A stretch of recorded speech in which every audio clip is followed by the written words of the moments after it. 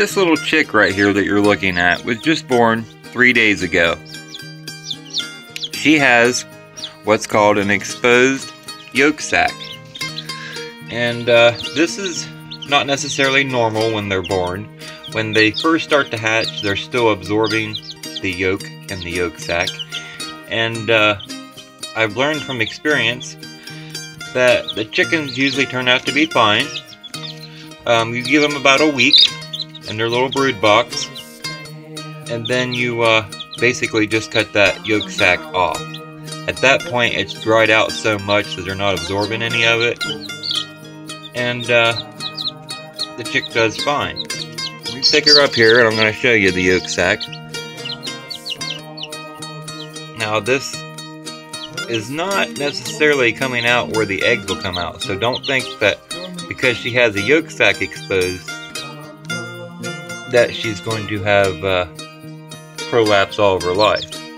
This would be like her umbilical cord.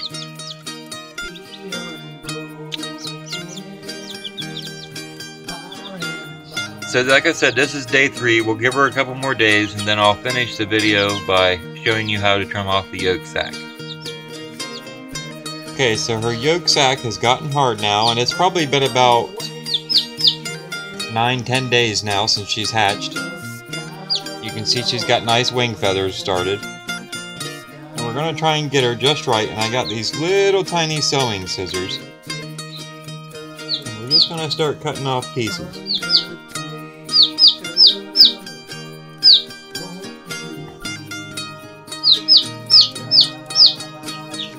You can see it's completely dried.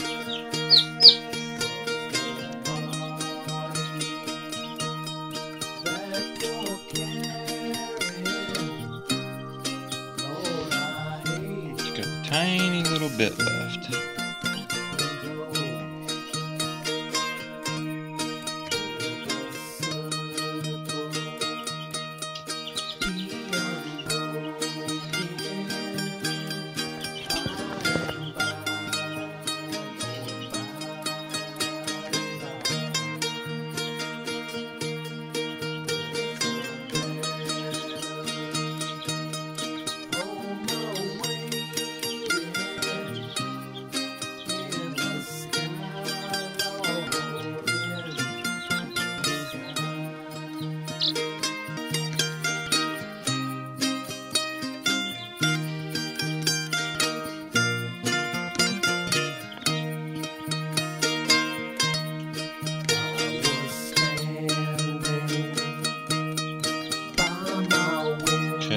Put some